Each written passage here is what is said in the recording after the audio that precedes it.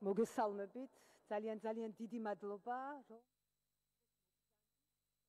ოდესის საერთაშორისო ფესტივალის ბოლო დღე არის და მადლობა მინდა გადაუხადო ბათუმის საზოგადოებას, რომელიც ამ დღეების განმავლობაში ესწრებოდა ქართველი, უკრაინელი და საერთაშორისო მწერლების ღონისძიებებს. მოგეხსენებათ, ძალიან მტკივნეული წელი აღმოჩნდა უკრაინელი მწერლებისთვის 2022 წელი, თუმცა ქართველმა მწერლებმა, ქართულმა ლიტერატურამ, ბათუმმა ერთგვარი ძალიან ძლიერი, ლამაზი ლიტერატურული მეგობრობის და სოლიდარობის ხიდი გავდეთ შავი ზღვის ერთი კიდიდან მეორე კიდეში და ამით კიდევ ერთხელ ხაზი გავუსვით იმას, რომ საქართველო იყო, არის და იქნება უკრაინის და უკრაინელი ხალხის მეგობარი და მხარდამჭერი, განსაკუთრებით აი ამ ძნელბედობის ჟამს უკრაინისთვის. კიდევ ერთხელ უღრმესი მადლობა ყველა იმ ადამიანს, ყველა იმ ორგანიზაციას, რომელმაც შეგვაძლებინა ეს ლამაზი ლიტერატურული დღეები ჩაგვეტარებინა ბათუმში. უღრმესი მადლობა ბატონ ულრიხ შრაიბელს, ბერლინის ლიტერატურულ ფესტივალს, რომლის შვილობილიც არის ოდესის ლიტერატურული ფესტივალი. უღრმესი მადლობა გერმანიის კულტურის და მედიის სამინისტროს, რომლის მხარდაჭერის გარეშეც ამ პროექტის განხორციელება იქნებოდა რთული და განსაკუთრებული მადლობა კონრად ადენაუერის ფონდს საქართველოში, რომელიც გახდა არამხოლოდ მხარდამჭერი ამ პროექტის, არამედ ერთ-ერთი თანაორგანიზატორიც.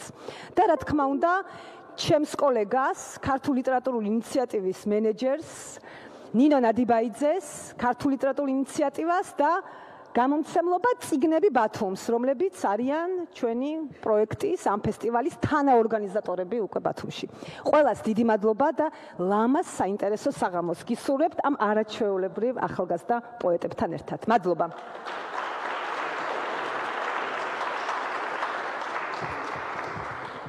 მოგესალმებით, მე როგორც ადგილობრივი ხმა გავაგრძელებ დეას მადლობების სიას და მინდა ძალიან დიდი მადლიერება გამოვხატო ყველა იმ ინსტიტუციის, ყველა იმ ადამიანის მიმართ, რომელიც დაგვეხმარა ამ ფესტივალის გამართვაში. დიდი მადლობა ქალაქის მერიას, მადლობა უნივერსიტეტს, ბათუმის უნივერსიტეტს, ასევე სკოლებს, რომლებშიც საოცრად საინტერესო ღონისძიებები გამართეს ქართველმა და უკრაინელმა ავტორებმა, მადლობა ადგილობრივ მედიებს და ასევე ინდივიდუალურად ყველა იმ ადამიანს, რომელმაც თუნდაც ერთი აგური დადო ამ საქმეში. მე ისევ გავაგრძელებ იმას, რომ ბათუმს წარმოვადგენ და შესაბამისად აუცილებლად მინდა ორი-ოდე სიტყვით ვთქვა, თუ რა მნიშვნელობა აქვს ამ ფესტივალს ბათუმისთვის. პირველ რიგში ეს ფესტივალი იყო, არის და იყო ძალიან კარგი გზა ჩვენთვის, რომ დაგვენახვებინა კიდევ ერთხელ უკრაინელი ხალხისთვის, ჩვენი მეგობრებისთვის, სად ვდგავართ ჩვენ, რა არის ჩვენი პოზიცია.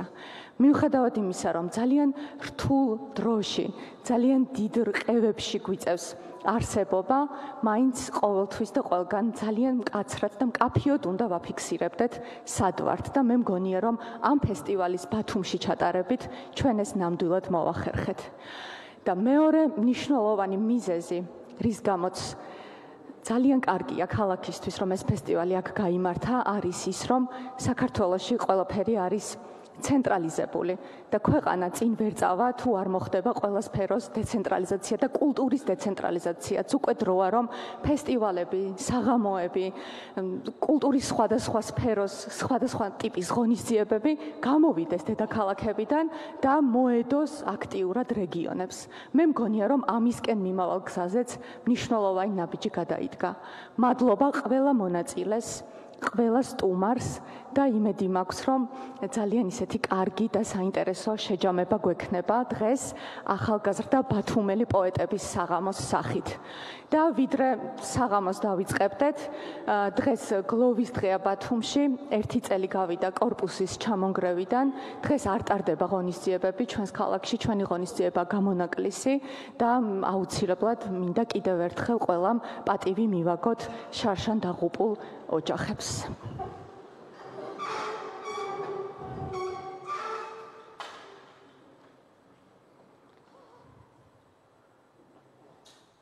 გმადლობთ.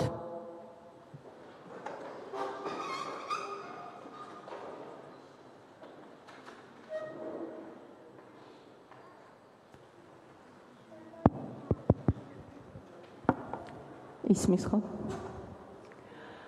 მაშასე წარმოგიდგენთ სამ ბათუმელ პოეტს, რომლებიც ამ ფესტივალს, ამ მრავალფეროვანი ღონისძიებებით დატვირთულ ფესტივალს რაღაცნაირად დააგვირგვინებენ და შეაჯამებენ და მანამდე მინდა გაგაცნოთ თითოეული მათგანი. მოკლედ წაგიკითხავთ მათ ბიოგრაფიებს. Roin Abuselidze დაიბადა 1988 წელს ბათუმში. დაამთავრა ბათუმის სახელმწიფო უნივერსიტეტის ჟურნალისტიკის განხრით. გამოცემული აქვს 4 პოეტური კრებული. Roin Abuselidze არის მრავალი ლიტერატურული პრემიის მფლობელი. მისი ლექსები თარგმნილია ინგლისურ, გერმანულ, სომხურ, ბერძნულ, თურქულ და რუსულ ენებზე. Genri Dolidze, პოეტი და სამოქალაქო აქტივისტი, დაიბადა 1988 წელს. 2000 წელს დაამთავრა თბილისის სახელმწიფო უნივერსიტეტის იურიდიული ფაკულტეტი. გამოცემული აქვს 3 პოეტური კრებული. საქართველოს სხვადასხვა თეატრში დაიდგა მისი რამდენიმე პიესა. არის რამდენიმე წიგნის თანაავტორი. თბილისის პოლიტიკური სწავლების სკოლის 2020 წლის კურსდამთავრებული. მისი ლექსები თარგმნილია 4 ენაზე. აქვს რამდენიმე ლიტერატურული პრემია პოეზიისა და დრამატურგიის ჟანრში. დიანა ნაკაიდზე დაიბადა 2001 წელს შუახევის მუნიციპალიტეტის სოფელ მაწყვალთაში, ვკაცრავთ. სკოლის დასრულების შემდეგ 2019 წელს სწავლა გააგრძელა ბათუმის შოთა რუსთაველის სახელმწიფო უნივერსიტეტში, ჰუმანიტარულ მეცნიერებათა ფაკულტეტზე. 2018 წელს გაიმარჯვა მცირე პროზისა და მინიატურის კონკურსში ზღვაური. გამარჯვებულია ლიტერატურული კონკურსისა პეგასი 2020. იმავე წელს ჰქონდა თავისი ნახატების პირველი გამოფენა ღია სივრცეში. ჩვენ გადაწყვეტილი გვაქვს რომ რაღაცნაირად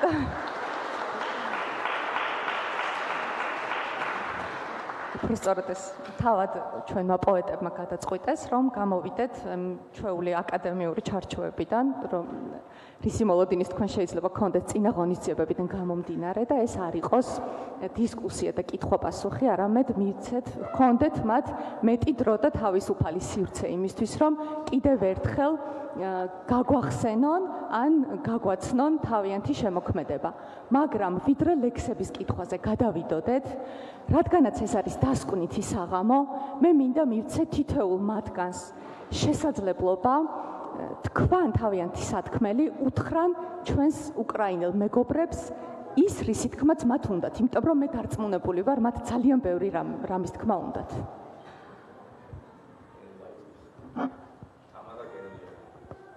გამარჯობა. პირველ რიგში მადლობა რომ აქ ხართ. ჩემი სათქმელი მინდა ძალიან მოკლედ თქვა, მაგრამ ხაზი გაუსვა იმას, რომ პირველად ომი მე 7 წლის ასაკში შემეხო. ამ დროს ძალიან პატარა ვიყავი და ჩემი ეს განცდები ძირითადად მეზობლების მიერ ჩართულ ტელევიზორებზე გადიოდა და მახსოვს მათი სისხლით ნარევით სრემლიანი თვალები. მე გავიზარდე ომმა თავი დამავიწყა, მაგრამ ხშირად მახსენდებოდა ხოლმე მეზობლების სრემლიანი და სისხლნარევი თვალები. ახლა უკვე საკმაოდ დიდი ვარ და ომმა თავი კიდევ შეგვახსენა და მე ვიცი რომ უკრაინელები ამ ყველაფერს უფრო მეტად განიცდიან, უფრო მეტად გრძნობენ და ჩემზე პატარა ბავშვებმა ნახეს უკვე ის ყველაფერი, რაც მე 7 წლის ასაკში ვნახე და უფრო პატარებმაც კი. მე ამ ყველაფრის სწავლა ტელევიზორებიდან მომიხდა. და ეს ჩემთვის იყო ყველაზე საშინელი რამ, რაც კი ოდესმე მისწავლია და ვიმედოვნებ ეს ყველაფერი ძალიან მალე დასრულდება ისე რომ სხვები ამის სწავლას ვერ მოასწრებენ. სოლიდარობა უკრაინას.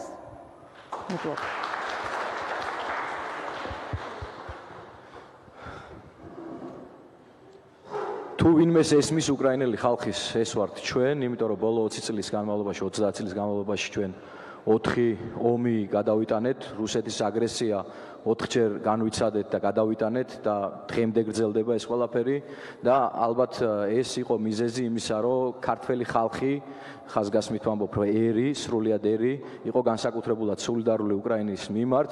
მე მადლობა მინდა გადაუხადო ჩვენს ქვეყანას, ყველა ინიციატორს, ვინც ამ გადაწყვეტილებაში მიიღო მონაწილეობა, რომ ჩვენი სივრცე დაგვეთმო ოდესისთვის, რომელიც საოცრად გავს ბათუმს, თავისი ქალაქური კულტურით, ტრადიციით და ასევე რომელიც ჩვენსავით არის მრავალჯერ აოხრებული და ძალიან მტკივნეული ისტორიის მქონე. ეს არის კეთილი ჟესტი და მიხარია, რომ ბათუმი მასპინძლობს ამ ფესტივალს. მადლობა ამ ფესტივალის ორგანიზატორებს, ინიციატორებს და ყველას, ვინც ესწრებოდა ამ დღეების განმავლობაში ამ უნიკალურ მოვლენას, რომელიც ჩვენი ქალაქის ისტორიას ნამდვილად შემორჩება ოქროს ასოებით. დიდი მადლობა.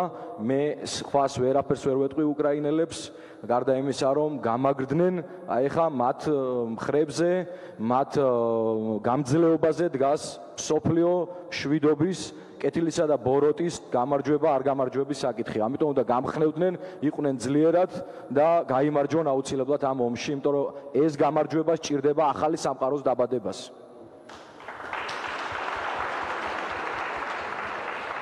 მოგესალმებით პირველ რიგში და მე მინდა თითოეულ თქვენგანს მადლობა გადაუხადო მობრძანებისთვის. ფაქტობრივად აქ ვისაც ვხედავ, ყველა ჩემთვის ძვირფასი ადამიანია და ეს ადამიანები ქმნიან სწორედ იმ ჯაჭვს, იმ რგოლს, რომლითაც ჩვენ შეგვიძლია უკრაინას აქედან ერთად გაუგზავნოთ მესიჯი და ეს არ იყოს მხოლოდ თქვათ როინ აბუსელიძის ან გენრი დოლიძის ან დიანა ნაკაიძის სიტყვა. შესაბამისად ჩვენ აქ ყველანი ვართ ერთად და ეს ერთად ყოფნა არის ყველაზე მნიშვნელოვანი იქიდან გამომდინარე, რომ აბსოლუტურად პარალელურ მდგომარეობაში ვართ ჩვენ იმ ქვეყანასთან, უბრალოდ ამ შემთხვევაში ჩვენთან არ ცვივა ბომბები, რაღაცა თქვა ცეცხლი არ არის, მაგრამ ჩვენ ეს ყველაფერი ძალიან დიდი ხნის წინ თუ არა, ძალიან მცირე ხნის წინ გავიარეთ და გავიარეთ რამდენჯერმე. ამიტომ ჩვენ ყველაზე კარგად გვესმის ალბათ მათი ტკივილი, მათი დღევანდელი მდგომარეობა და უბრალოდ მე მინდა უკრაინელ ხალხს უთხრა ის ახალს ვერაფერს ვერ ვეტყვი ძველს, მაგრამ მყარს, რომ ჩვენ ვართ ერთად და თუ ვართ ერთად ამ ძალიან დიდი ბოროტების წინააღმდეგ აუცილებლად გავიმარჯვებთ და მე ამის იმედი მაქვს და იმედის გარეშე ღმერთმა კიდე თითოეული ჩვენგანი დატოვოს. მადლობთ. ვიცი ყველას ერთი სული გაქვთ, როდის მოისმენთ ამ ერთმანეთისგან ძალიან განსხვავებულ საინტერესო და უნიკალურ ხმებს. ამიტომ ვთხოვ პოეტებს დაიწყონ თავიანთი ლექსების კითხვა. დიანა. ვრცელი უდაბნო.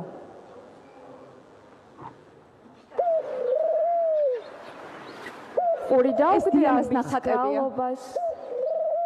შენს ძილს ჩიტები რომ წაიღებენ როგორც სულს.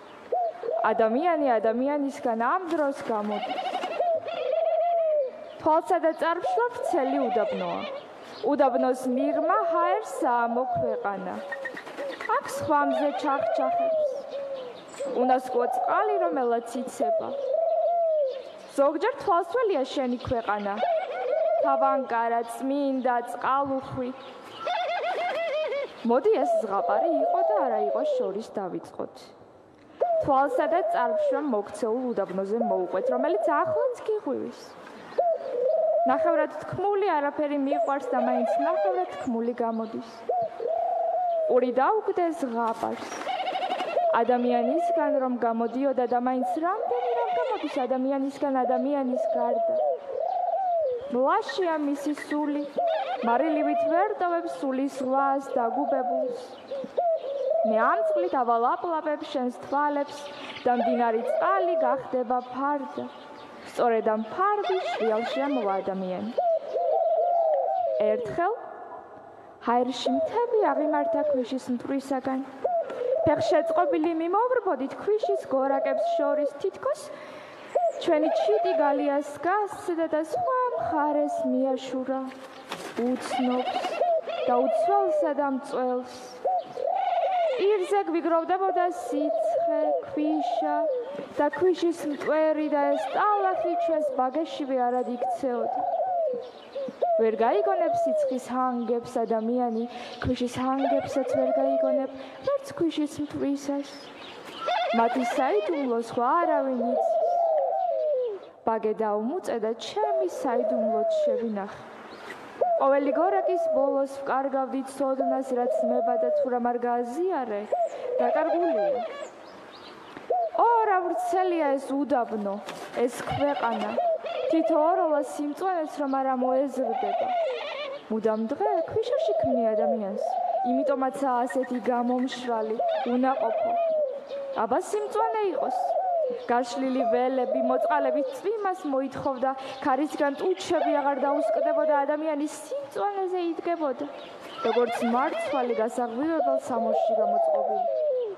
მან უკეთ იცის ჩიტების ბინა, ვინც ჩიტებს იჯერს. ქვიშის მთებს შორის სირბილი, თვალთმაქცობაა, იქ არ არის სურნელოვანი ხეები, სადაც ჩიტები განისვენებენ, სადაც ჩიტებს დარაჯობენ, სადაც ტვენა აკრძალულია. ასეა, ჩრდილში მოითქვა მსულს, უამის ოცლა გაგიჭირდება. ქურდბაცაცაა ადამიანი, სევდა რომ მოუჭერს ყელში და სანამ არ ჩამოჯდება, ულფიდან თავს ვერ გამოაძღებს. მანამ შეეშინდება უდაბნოსი, ცხელის და ვრცელის. დილით ჩაცმული, თეთრი პერანგივით გაშავდება ადამიანი, სანამ ამ უდაბნოში ივლის. ძილი ერთგვარი ჩამოჯდომაა, როცა გორაკებს გადალახავ, მაშინ ამოვა ადამიანი. მადლობა.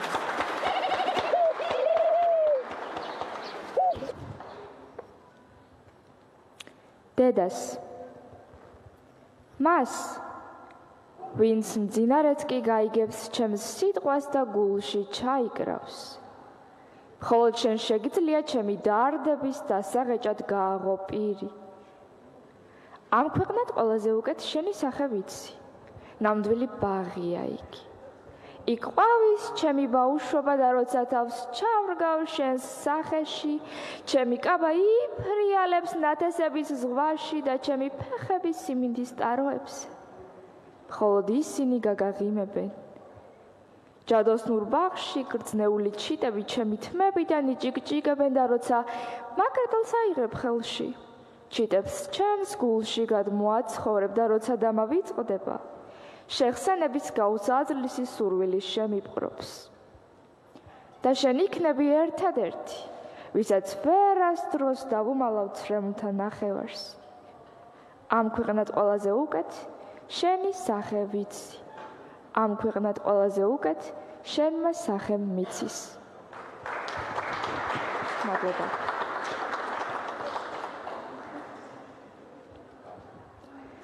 ყვავილებით ხელში მე შენ სიზმარში ვარ და ვეძებ ლარნაკს, რომელსაც ავავსებ ცრემლით და ნერწყვით და გავახარებ მათ. ყვავილების სიტყვებია, აზრი წყალივით დგას მათ ღეროებში, მლაშეც და მტკნარიც. წყლის ახლო ქალაქს გავაშენებ და საკუთარ თავს გავაძევებ, რომ მივიდე იქ 7 ჯერ და ყოველ ჯერზე მივიტანო ტკივილი.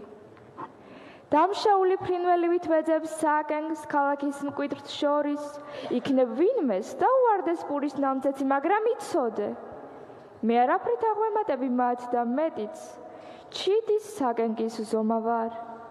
შეუბუმბლავი ჩიტის საკენგის ზომა და ყოველგვარი სიხალისე უცხოა ჩემთვის. მე თავს ვაფარებ შენი სიზმრების გამოქვაბულს. გამოქვაბული წმინდა სიტყვების სახლია. მე მათ ვაკაწრავ უღიმღამო ერთფერს სიტყვებს და ქარს ვევადან. როგორი იქნება ერთად სიტყვა და სიტყვა, პირველი ჩემი, მეორე შენი. მე მიყვარს შენი სიზმრები და მათში ხედიალი ყვავილებით ხელში, რომელიც ჩემი კერდებიდან იშვნენ რძის ნაცვლად. ნუ გაიღვიძებ, მე მომაქვს ისინი შენთვის. მადლობა.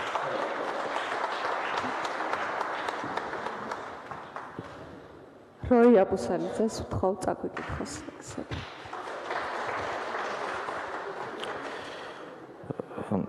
მიუხედავად იმისა, რომ პოეზიის საღამოა, მაინც ჩვენ ვცდილობთ, რომ რაღაც დრამატიზირებაში არ გადავიდეთ, თუმცა ესე შევხვდით, რომ დავალაგოთ აი ლექსები სიმძიმის მიხედვით, ანუ ჯერ ის მთავარი ტკივილი, რომელიც მართლა თითოეულ ჩვენგანს გულს უდაღავს, ვთქვათ, ესე რომ ვთქვათ, ამოვიღოთ გულიდან და შემდეგ უფრო ესე რომ ვთქვათ, გადავიდეთ სამხიარულო პასაჟებზე და მე მინდა ერთი ლექსი წავიკითხო, აქვე მინდა გავიხსენო ჩემი მეგობრის სიტყვები. არა აქვს მნიშვნელობა სად იბრძვი, მთავარია შენი სამშობლოს ბედი სად წყდება. იყო ძალიან ბევრი ესეთი მიმოხილვა, რომ აი ვთქვათ, ქართველი ადამიანი არ უნდა წავიდეს და სხვის ომში არ უნდა იბრძოდეს, მაგრამ თუ შენი სამშობლოს ბედი წყდება იმ სხვა ქვეყანაში, ვისაც ეს ძალუც და ვისაც ეს შეუძლია, როგორ უნდა გაამტყუნოთ, ჩემთვის წარმოუდგენელია და სწორედ ამ მოტივზე მაქვს ერთი ძალიან ძველი ბავშვობისდროინდელი ლექსი, ნოსტალგია დაკაპოქვია ამ ლექსს, ეძღვნება ჩემს სომეხი ეროვნების მეგობარს, რომელიც 8 აგვისტოს ომში იბრძოდა და მე მინდა რომ ეს ლექსი, ამ ლექსით ესე რომ ვთქვათ, გავხსნა დღევანდელი ჩემი გამოსვლა რა.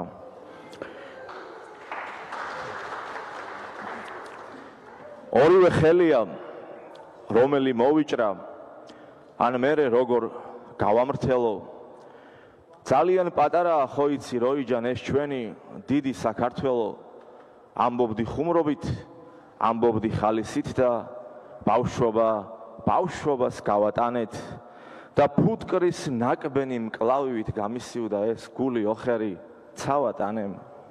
იმ დღიდან ტოლებსაც სრულიად გავერიდეთ, ამინდიც გადაიქცა ტირილად, მახსოვს სულ პირველად ჭაჭით რომ დავთვერით და ლექსი რომ წაუკითხეთ ირინას, ის თოვლიც მაგონდება წელამდე რომ დადო, გუქონდა ერთად ყოფნის პატივი, მკერდზე მიწერილი საქართველოც დროდადრო გეზრდებოდა მაცხოვრის კვართივით, მორიგმა აგვისტომ უეცრად დაიქუხა და მაშინ ატირება მომინდა, თუმც მაინც სიცილით გითხარი, დაგაბარე ტყვიები წამომიღე ომიდან და ასე შევეჭიდეთ სხვადასხვა ბარიკადებს და მთელი ჩვენი ქუჩა შეიძრა.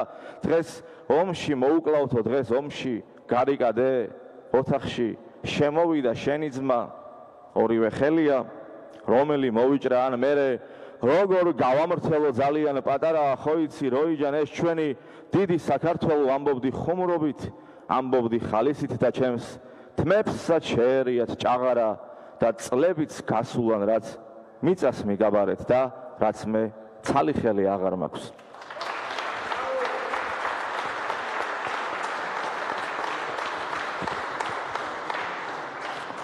მადლობა, ერთ პატარა ლექსს ავიკითხავ კიდე. ეს ლექსი, ანუ ის იყო ნამდვილ ამბავზე, ეს ლექსი უბრალოდ არის რაღაცა მოსული, ალბათ სადღაც შეიძლება ყოფილიყო, თუმცა რაღაც ასოციაციას მაინც შექმნის. ბაბუა, ესეთი ლექსია. ერთი კაცი იყო უბრალო, ერთიც უმიზეზო სოფელი. ახლაც თვალწინ მიდგას უფალო მისი საოცარი პროფილი. 5 შვილი ჰყავდა ომამდე, 5 თითი ჰქონდა დაზგამდე. შემდეგ სოვნას ხოტბას ასხამდნენ, შემდეგ ტკივილებიც მომრავლდა. 2 თითი შერჩა ბაბუას, 2 შვილი შერჩა ბაბუას. ბედმა უდარდელად ცხოვრებას სიბერეშიც არ შეაგუა. ბოლოს ლოცვა დაიმეგობრა, თითქოს კადრი ჩანდა ისე რომ მხოლოდ თითზე უფრო დარდობდა ღმერთო, პირჯვარს ვეღარ ვიწერო. მადლობა.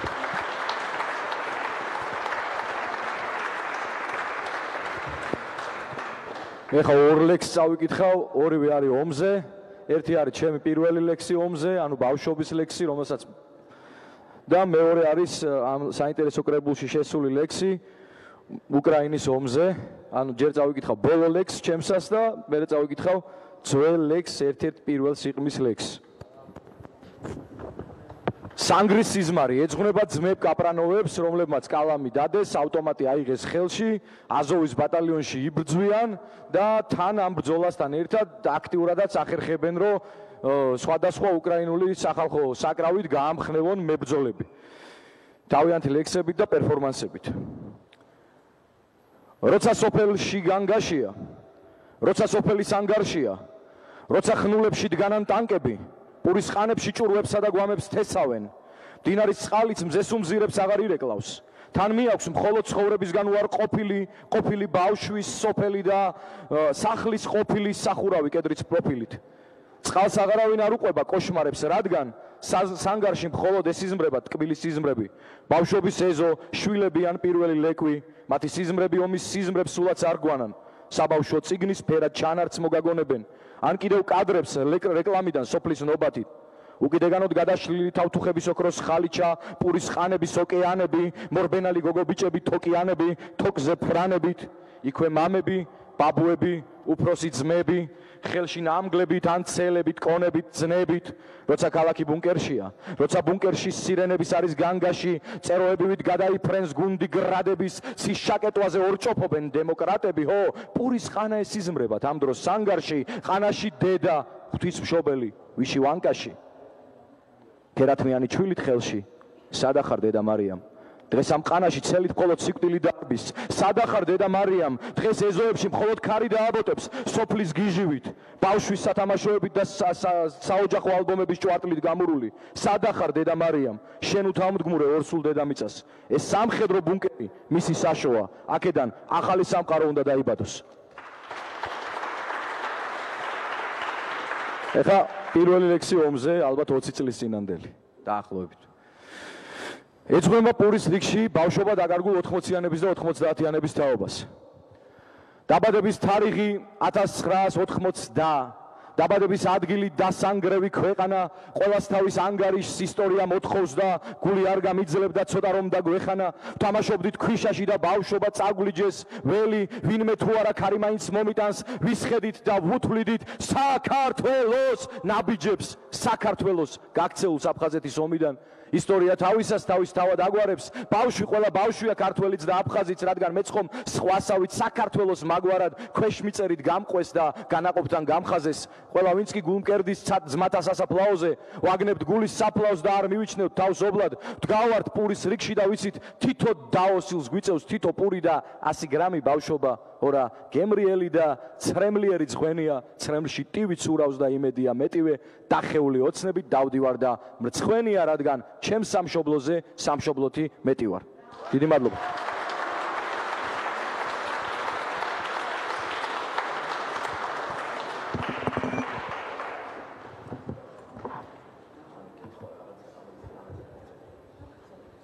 ლექსების კითხვას ვაგრძელებთ.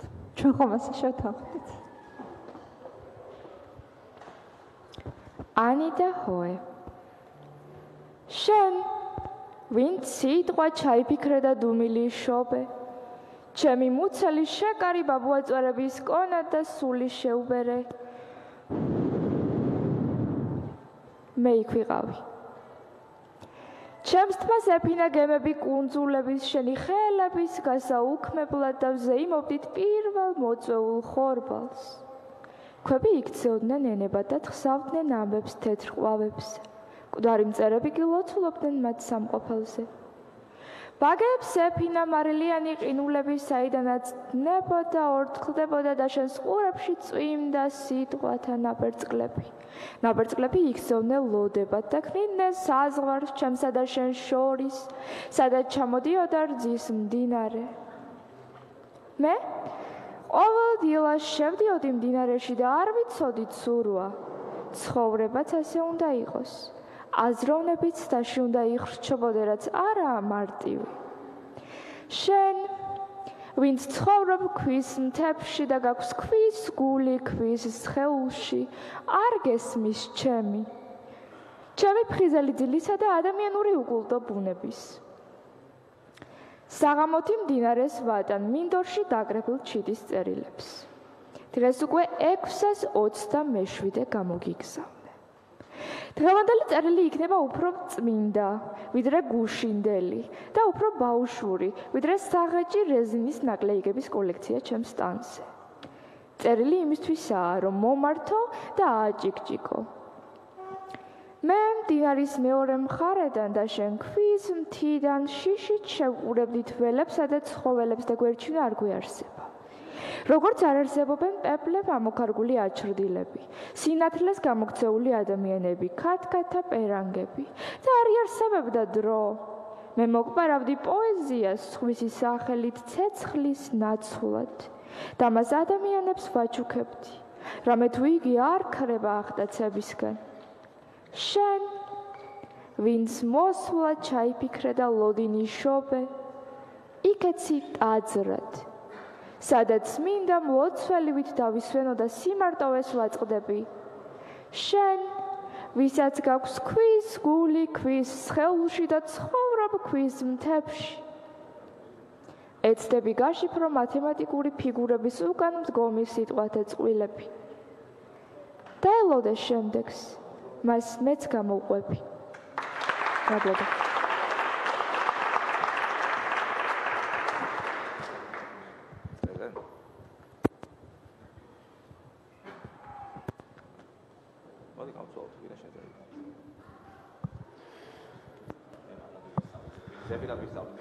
პანდემიის ლექსი ყველაზე მეტად მოაბეზრებელი რო არის საკუთარი თავი.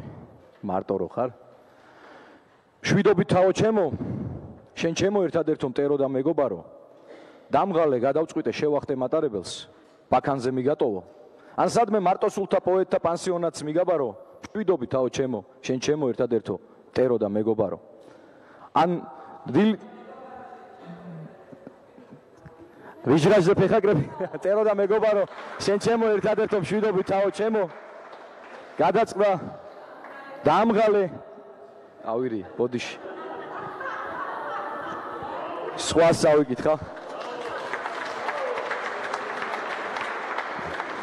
მშვიდობით თავო ჩემო, შენ ჩემო ერთადერთო მტერო და მეგობარო, დამღალე გადავწყვიტე შევახტე მატარებელს ბაქანზე მიგატოვო, ან სადმე მარტოსულთა პოეტთა პანსიონატს მიგაბარო, მშვიდობით თავო ჩემო, შენ ჩემო ერთადერთო მტერო და მეგობარო. ან ახალ ჩაძინებულს რიჟრაჟზე ფეხაკრებით სახლიდან გაგეპარო, ან სადმე ქალაქგარეთ ლეკვივით მდინარესთან ჩამოგსვა მანქანიდან, ან გემით გაგამგზავრო და შენი სამყოფელი ვაცნობო მეკობრეებს, მშვიდობით თავო ჩემო, შენ ჩემო ერთადერთო მტერო და მეგობარო. მტერო და მეგობარო, შენ ჩემო ერთადერთო მშვიდობით თავო ჩემო, მივდივარ დაიტოვე რაც გინდა შენი იყოს ლექსიან ტაშიანად გადაწყდა შენ ხომიცი მე უკან არ დავიხევ თუ რამე ავიჩემე მტერო და მეგობარო შენ ჩემო ერთადერთო მშვიდობით თავო ჩემო მღლის ღამის შეღავათი მზე ზღვაში აიდხუება დამდნარი კარაქივით ო უნდა მაპატიო და თუმცა პატიება ყოველთვის დასჯადია დამწყები არ გეგონო შიგ გულში გავიტარე ამ ცეცხლის ხარაკირი მათ რიცხვში არ გამრიო ლექსებს რომ დაწვავენ და ვერ გძნობენ რას ჩადიან მადლობა თავო ჩემო, შენ ჩემო უღალატო მტერო და მეგობარო. თქივილებს მარტოობის ენაზე მითარგმნი და ცხოვრებას მიმარტივებ. არ გინდა, ნუ იფიქრებ სასჯელზე, საზღაურზე, მე ისიც მეყოფა რომ ამაშიც დამასწარი, ამაშიც მაჯობე და პირველმა მიმატოვე.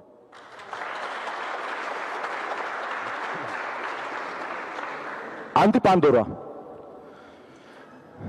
პანდორა არის ყუთით რო რაღაც მოქონდა და მე ჩემს გამზრდელ ბუდას ბაბუას დას და ანტიპანდორა იმიტომ რომ მან ჩაალაგა ყუთი ყველაფერი ძვირფასი და ყველაფერი მტკივნეული რაც კი ქონდა და თან წაიღო ერთხელ ბაბუდამ გადმოიღო სამზითოს წკივრი ჯერ დაჟანგული ბოქლომი მოხსნა უპირველესად ჩაალაგა სიტყვა სენტი და სიტყვა ალაგე სასტუმალქვეშიდან გამოაძრო დედის სახსოვარი ყველა ზღაპარი ქრუის მანდილში გამოკოჭა და მოათავსა წკივრის კუთხეში შემდეგ გადმოდგა დაჟანგული ხელის სანაფთე ლამპის შუშა შეახვია კედლიდან ჩამოხსნილ მოხუცის ჩრდილში და გვერდით მიუდგა ზღაპრების მანძილს უძილო ღამეებში გახვეული ძველი ამბები ჭაში ჩაცვენილი სიზმრების ახსნები გაზეთებიდან გამოჭრილი ჩემი სურათები უარყოფილი ძველი ლექსებით თანმიმდევრობით ჩააფინა ხელის კანკალით ზამთარი მწუხრი შელოცვები ბუხრის სანგარი შემდეგ აიღო შენახული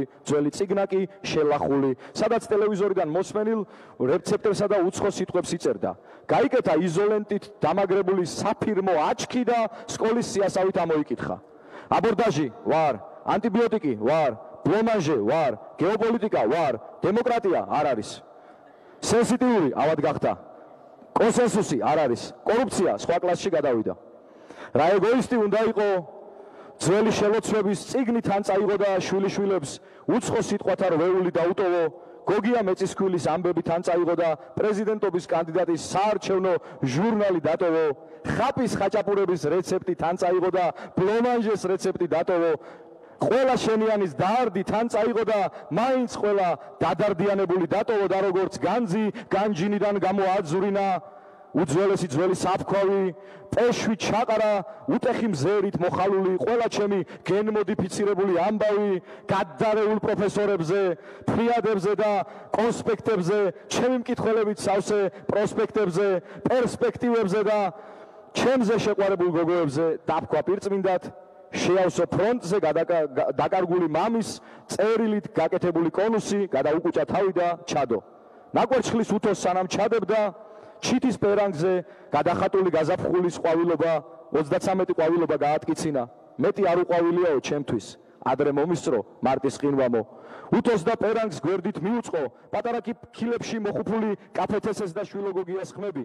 წვიმის გემო და რეჰანის ფერი, დარიჩინი და სუნელები, 1000 ბალახის და მიწის სურნელება, ჯავრი ვაზისა და ჯვარი ვაზისა, მწარე დღეები და ტკბილი დღეები არც კი მახსოვდა. ასეთი ჰქონდა კი თითებზე ჩამომარცვლა იესოს კონდაკი, ჩააწყო სანთლები და სხვა ტროპარ კონდაკები და სიცარიელე სიკვდილის ქანდაკება, კუთხეში ჩააკვეხა კუთხურიო და ნაკურთხი კურცხალი აპყურა ოდას.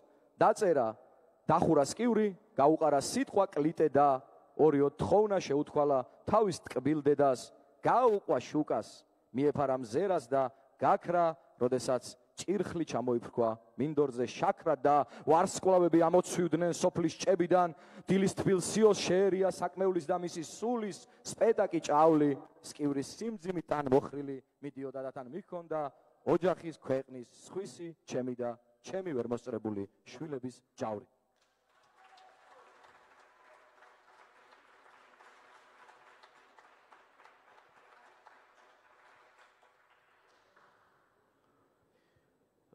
ყველაფრის აღქმა ყურით, ანუ ანდაზას ვიმეორებ, ფაქტობრივად ანდაზას ვხსნი, ესე გამოდის, რომ ყურით გაგონილს თვალით ნანახი ჯობიაო და ამ წიგნში ახლა აღმოვაჩინე, ახალი წიგნია, ანუ ჩემი ბოლო წიგნია, მაგრამ აღმოვაჩინე, რომ ისეთი ძველი ლექსებია შესული, სადაც აბსოლუტური გულწრფელობით იწერებოდა რაღაცეები, რომლებიც ახლა დიდი ლიტერატურული ღირებულებებით ვერ დაიკვეხნიან, მაგრამ ეს იყო ნამდვილი, ეს იყო სინამდვილე და ეს მართლა ხდებოდა.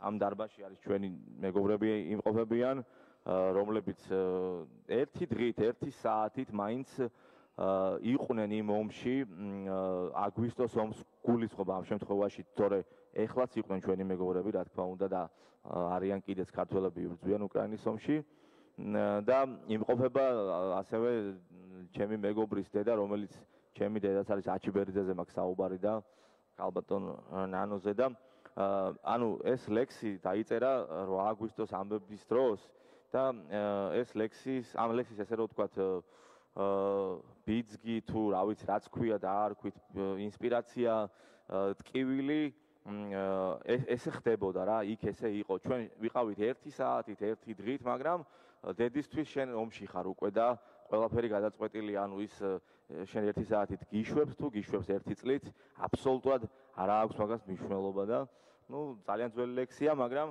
ამ ლექსით გვპირდებით რომ ამ ომზე რაღაცებს ამ დრამატიზება შევწყვეტ და რაღაც ცოტა უფრო ხიარულ ნოტაზე გადავალთ მაგრამ ეს არ უნდა დაგვავიწყდეს ესე ვთვლი და ბარემ ამ გულსაც ამოვიოხრა 10 მცნება ომიდან ახალდაბრუნებული ჯარისკაცის დასაწერი შენ ხარ უფალი ღმერთი ჩემი და არა იყვნენ ღმერთი უცხონი აქ ჩემდამი შენსა გარეშე მახსოვს უფალო ზედმიწევნით მე შენი სიყრმე დედამიწა რომ გეზრდებოდა მკერდის არეში და ჩემი თავის კერპი უქმენი დაბადებიდან დავემსახურე საკუთარ თავს შეძლების დაგვარ ზნეჩვეულებით თუმც პირველი ვიყავ თემიდან ვინც გამოვიდა და არ ვიცი ახლა ვისთან ვარ სად ვარ და რა გზებს რა ამაო ბილიკებს ვარცხნი ბედმა სხვაგვარი ბილიკები როგორ მაჩვენა ჩემი ეშმაკი ისევ ისე მხარზეა მარცხნივ და სამწუხაროდ აღარ შემრჩა მხარი მარჯვენა რო ანგელოზმა პასუხები გამცეს კითხვათა ჩემმა წარსულმაც უამრავი კითხვა დაბადა მე აღარ დამხვდა დაბრუნებულს ის ვინც მიყვარდა და საფლავებთან მიღამდება უკვე შაბათი პატივი ეცი დედასა და მამასა შენსა 6-ჯერ მოკლულა დედა ჩემი და მამა ჩემი სულ ერთია და სისხლი მინდა წყალივით შევსვა ჩემი სული კი უსხეულოდ გადანარჩენი კაცის კულას ცდილობს კარნახობს და ვეღარ ვიოკებს სურვილებს ისე მეჩვენება ხანაც ირიბი წირი შიგნიდან და ხრიალით ვიწყვეტ იოგებს როცა სიზმარი უკან ახვევს იმ თვეს ფირივით იმ ნოემბერში სადაც მრუშნი იპარავენ და სადაც მპარველნი მრუშობენ და არის ქაოსი, სადაც სუნი დგას მიწანაკულ სასაფლაოსი, სადაც აბელი თავად მიდის თხოვნით კაენთან რომ დაიღალა რომ დაამთავრდეს რომ სწამონ ცილი ო ღმერთო ჩემო ღმერთო და კიდევ ღმერთო მე ამ ლავიწის ძვალივით რომ გამიტყდა ძილი და საშინელი სანახავი რომ მქვია ერთობ როგორც შიგნიდან გარედანაც ისეთივე და უარაფერო მარტოდ შემჩა კომპასი თვითმკვლელობა კი ავიხირე ბოლო იმედად, რადგან აღარ ჩანს აღარც წერი, აღარც მოყვასი წავალ. ხო წავალ დაიხსო მე ოღონდ იმდილით, როცა გახმება ხვის მიწაზე ჩემი მარჯვენა, მაგრამ იცოდე, ამნაირი ჩემი სიკვდილი არ გამოდგება დედამიწის გადასარჩენად და ვცხოვრობ ასე საკუთარი თავის მხილებით. დაკეცილია ჩემი ბედი, ჟამი, წიგნი და 10 მცნებიდან მე 10-ვეს ვიცავ კბილებით და ბოლოს მაინც 10 მცნება მარღვევს შიგნიდან მახსოვს უფალო ზედმიწევნით მე შენი სიყრმე დედამიწა რომ გეზრდებოდა მკერდის არეში შენ ხარ უფალი ღმერთი ჩემი და არა იყვნენ ღმერთი უცხონი სხვა ჩემდამი შენსა გარეში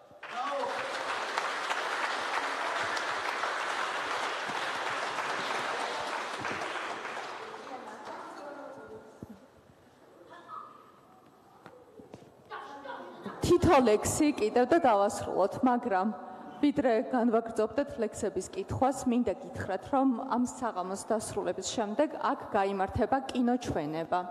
გავუშვებთ დოკუმენტურ ფილმს ხმები ომზე. ხმები ომზე წარმოგვიდგენს მსოფლიოს არაჩვეულებრივ მწერლებს, რომლებიც საუბრობენ ომზე უკრაინაში. ძლიერი პოლიტიკური და პირადი განცხადებებით ისინი გმობენ აგრესიას და უკრაინელ ხალხს მხარდაჭერას უცხადებენ. თუ დაგაინტერესებთ, გთხოვთ დარჩეთ და უყუროთ. ახლა კი დიანას დავუთმობ სიტყვას. მოვედიქ, სადაც სამყარო ცარიელდება ადამიანებისაგან. ფსიქოლოგიური საჰარაა. ყველგან ენაწყლიანი ადამიანია და წყურვილს ვერავინ გიკლავს. მე მაინტერესებს შენ ვინ არ ხარ და არა ვინ ხარ. აქ სევდის სასარგებლო რეკომენდაციას ვერავინ მიწევს. დროის ენაზე ვასაუბრებს სევდას და არც იცდის. როცა გტკივა, ტყუილში არ ხარ. ტკივილი ვერ იტყუება. დილა გაქოვებულა შუქად, ქავილის ქარს მოაქვს სიტყვის ქარიანი მარცვლები. არ მისცენება შენს ყურს, გადაყლაპოს იგი. საშინელი ტკივილები აქვს.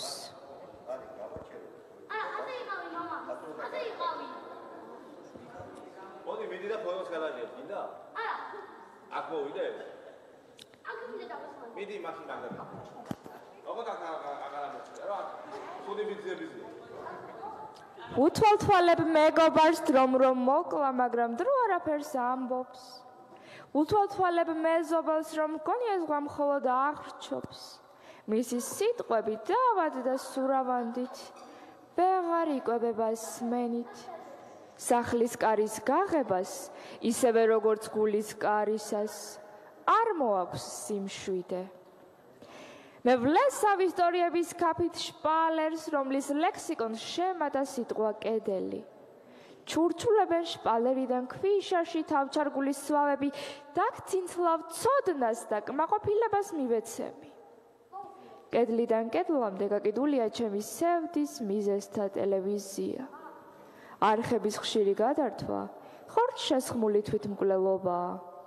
ჩემი ფეხები, ჩემი ვეკლდებია ორმუხლა, სადაც მიცოცავენ გათოკილი ანგელოზები, როგორც ჭეშმარიტი ღვთისმოსავები. კლდიდან კლდემდე გადებულია ჩემი დამარილებული ხახა, იგი იზვიჩიტებს პოეზია. უცხო თევზების ლუკმა ვარ და ვამბობ, კარგ ლექსს არ სჭირდება თეატრალიზება.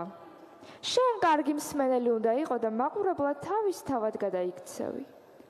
შპალერის კუთხეებზე დახატული ნავის აფრები ყვებიან ამბებს.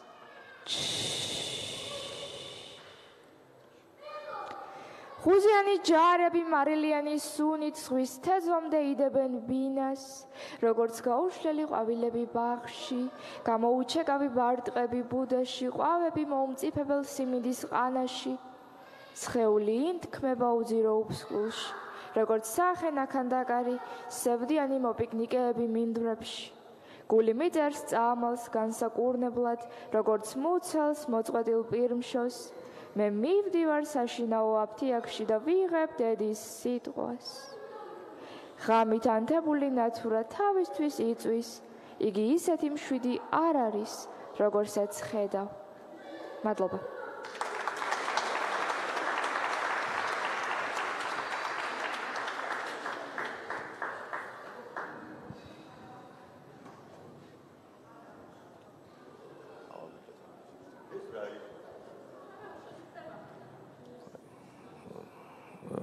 რაზი ამბობთ ბატონო გია? ესეთი თამამი რო ყოფილიყავი დღეს ახალგაზრდა პოეტებში კი არ ვიქნებოდი, ეხლა ვიქნებოდი მთაწმინდაზე. თქვენ დავიწყეთ ჩვენ. კარგი, მოკლედ. მამა დავითის მონასტერს გულისხმობ თუ პანთეონს? მამა დავითის. ისმის ხო ამ მიკროფონს? ანუ მარი, ანუ ორ-ორი ლექსი დაგვრჩა, ხო ფაქტობრივად? თითო? კაი, მაშინ ესე იგი ორ-ორი.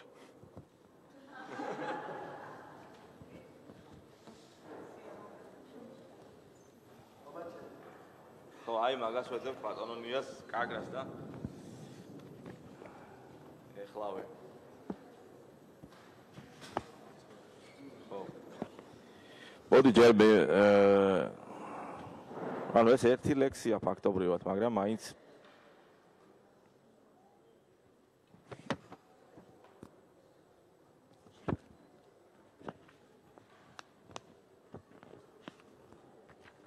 მიწის პოეტის მსხვერპლი, ანუ წიგნსაც ესე ქვია რა, ფაქტობრივად ეს არის აბსოლუტურად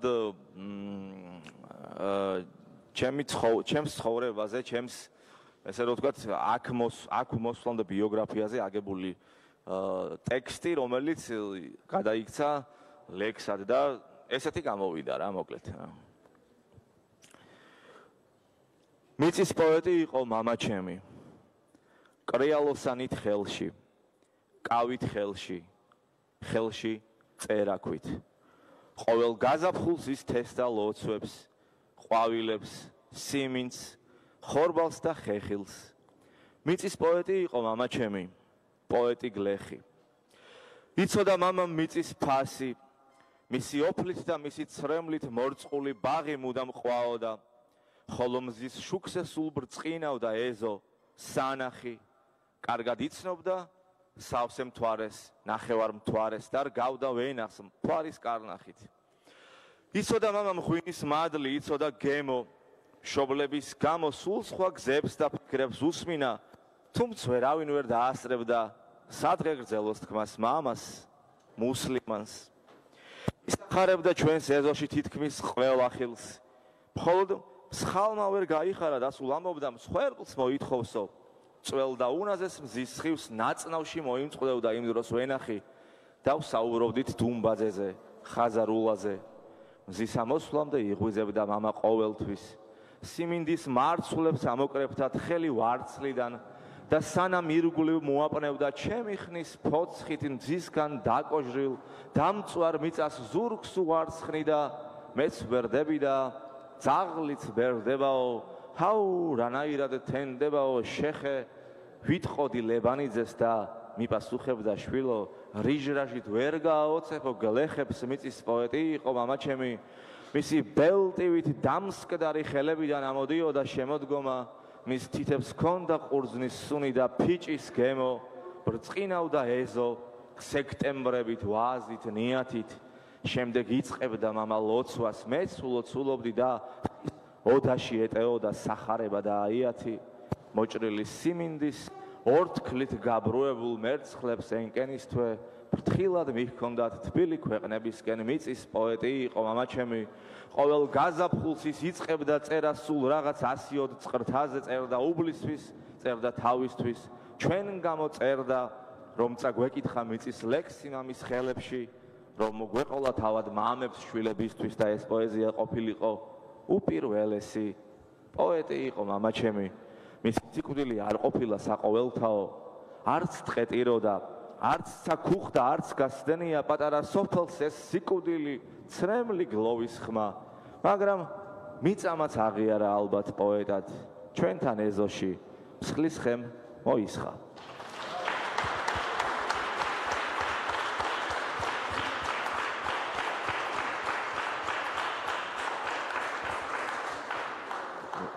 ერთად წავიკითხავ გენრი და მე ორი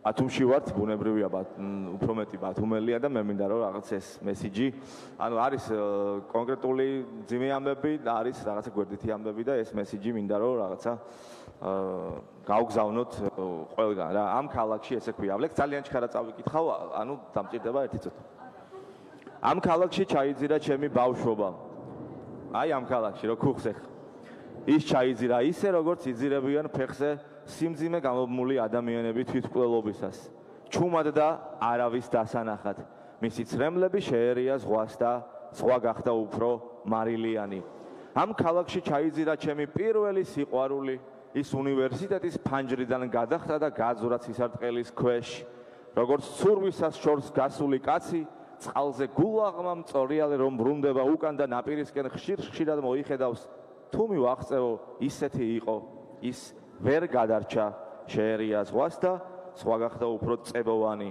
უფრო შავი ამ ქალაქში ჩაიძირა ჩემი ბავშვობის მეგობარი ის ჩაიძირა ყველა იმ ბედნიერ წუთთან და სიცილის ზარებთან ერთად რომელსაც თოვლში ცხელი შოთის პურივით მინაწილებდა მისი სული თოლიებმა აკენკეს წვეთ-წვეტობით მიუტანეს ზღვას და ზღვა გახდა უფრო თბილი ამ ქალაქში ჩაიძირა მამაჩემი როგორც ადრე ვთქვი სიკვდილს ვერ შეასწრო თოვაში იგი იყო ისეთი ახალგაზრდა როგორც მინდოდა იგი იყო ისეთი კეთილი როგორც ტირიფი იგი იყო ისეთი მაღალი როგორც ცა მაგრამ შეერია ზღვას და ზღვა მოხუცდა ეს ქალაქი მძირავს მეც მისხალ მას ფეხაკრეფით შემოაქვს ღამე სამახსოვრო ბარათებივით ლექსებს მაწერინებს და არასოდეს მაპატიებს ალბათ რომ არ შემიძლია ისედაც დავიმახსოვრო როგორზეც სიამაყით გვიყვებოდნენ ხმატკბილი ადამიანები და ჩვენც გვიყვარდა ქალაქი სადაც ზღვა შორიდან აღარ ჩანს ქალაქი რომელიც სათამჯენებში ჩაიძირა მე დავასრულებ ერთი ლექსით რომლის წაკითხვასაც არ ვაპირებდი მაგრამ ასევე მინდა გითხრათ რომ ოდესის ფესტივალის გვერდზე გადის ყველა საღამოს ლაივი შეგიძლიათ იხილოთ არქივებში იმიტომ რომ ყველა საღამოს პირდაპირ ეთერი იყო და რომელ ღონისძიებასაც ვერ დაესწარით შეგიძლიათ ამ გვერდზე ნახოთ და პარალელურ რეჟიმში ჩემ გვერდზეც ახლა პირდაპირ ლაივ სტრიმია და თხოვეს ჩემმა საზღვარგარეთ ყოფმა ემიგრანტებმა ერთი ლექსის წაკითხვა და მე არ შემიძლია რომ ხათრი გაუტეხო მათ ამიტომ წავიკითხავ ამ ლექსს და აქვე მოვიკითხავ ყველას ვინც პირდაპირ ტრანსლაციით გვაკვირდება და გვადევნებს თვალს შავლეგო თოვდა ღრუბელის სევდიანის ზღაპრების გუდა რანაადრევად დაბერებულს აღკიდეს ქალაქს თოვდა თაწმინდა დაეხურა რუსთაველს ქუდად ანზაკი ქუდზე მიმაგრებულს მოჰგავდა კალამს თოვდა და ზამთარს უწეწავდა ნიავი ფაფარს ეცვა მოედანს ორი ზომით ვიწრო მიტინგი თოვდა ქართველთა ერთადგომის ბოლო მითიკი ტყის ბილიკივით დაეფარა ფიფქების საფარს თოვდა ამინდის მუნჯურ კინოს მივაყურადე და ხსოვნის კადრზე აღიბეჭდა ერთი სურათი 2-3 თვის ლეკვი თოკით მოხავდა პატრონს ლეკვი ქუჩაში არაერთხელ მენახა სხვა დროს მენახა თოკით პირს საკრავით სკვერში თუ ბაღთან მაგრამ მგლის ლეკვი არასოდეს მენახა ნაღდად არა ძაღლური მზერა ჰქონდა სული სამღლეტი და მის თვალებში ბობოქრობდა მთელი სამგლეთი, ხო? მის თვალებში ბოდიშ სვიხთი სხვა მგლის ლეკვებთან ყმუოდა მგელზე დაწერილი ყველა ლეგენდა. ელავდა ვახტანგ გორგასალის ბოლო ომი და გრგვინავდა ექო წამოსული ძველი რომიდან. რადგან ჩათვალა ირღვეოდა ბუნების დოგმა, მგლის შვილს ქალაქში რა უნდაო? იკითხა ზოგმა. პატრონმა გვითხრა, რომ პატარა ხევსურ მაუგლის, ორი კვირის წინ ტყეში თვალწინ დედა მაუკლეს, შემეცოდა და ვით ქართველმა მონამ თათრისა, თათი ამიკრა, მოფერება იუკადრისა, თითქოს შემღრინა, შენმე ძაღლში ხوار გეშლები და იხმალში შვლა, მოკაშკაშე მთვარის ეშვები. ალალი იყო მასზე ალბათ, გრძნობდა თავადაც, გმირის სახელი და გმირულად ეჭირა თავი, შავლეგო ერქვა. წასვლამდე ერთიც აგდებულად შემხედა წერად, ავტოგრაფივით დამიტოვა უტეხი მზერა. გახვარ უსთაველს უდარდელი სევდით შავლეგო და თეთრ ქუჩაზე კარგახანი ჩანდა შავლაკად გადასდო ამინც ხასიათი სევდის მაგვარი და გაურითმა გრძელ ქუჩაზე ნაკვალს ნაკვალი. თითქოს ბუნების ყველა ცოდვა თეთრმა წაშალა, თითქოს უფალთან მიდიოდა ყველა გზაშარა, თოვდა ამინდის მყუდროება ჰგავდა კელიას, თოვდა ჭადარი იდგა როგორც წირვის რეგენტი, ვიდექი თოვლში დავფიქრობდი, მგელი მგელია, მგელი მგელია ზღაპრისა, ტყის თუ ლეგენდის. მადლობა.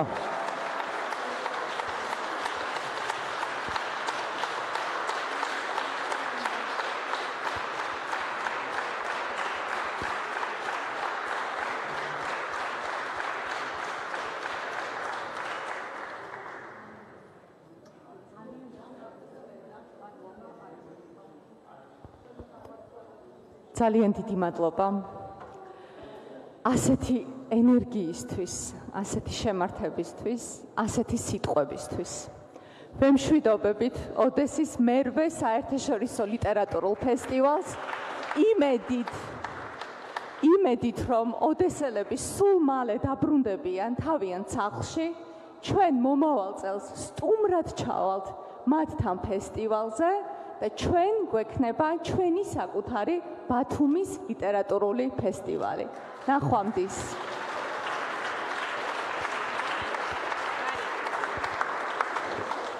ძალიან დიდი მადლობა მინდა გითხრათ თითოეულ თქვენგანს მობრძანებისთვის. აი, რავი რა, თქვენს ამაკში ვარ და თქვენს სამსახურში ვარ სულ, ეს უნდა მეთქვა რა.